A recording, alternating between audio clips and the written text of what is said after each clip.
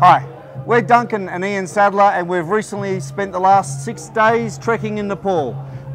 We came here 10 years ago and did the Indigenous Peoples Trek for my father's 70th birthday, and we've come back for his 80th birthday. We've had a wonderful time, a couple of days in Kathmandu at each end, and did the IP trail for the last week. What was one of your favourite bits, Ian?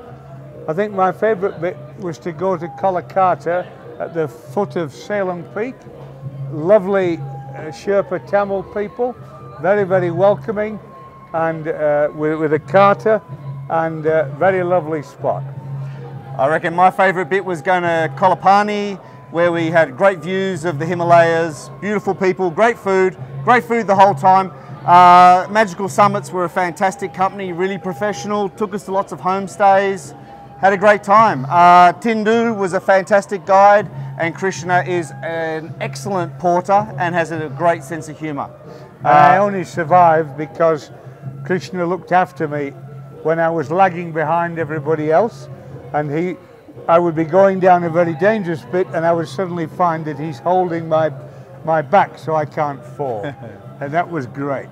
So I've already planned to come back next year, same company, different walk, and Ian will be coming back in 2 years with me again as well. For sure. Love Nepal, love Magical Summits. And the Thanks people. a lot. Thank you.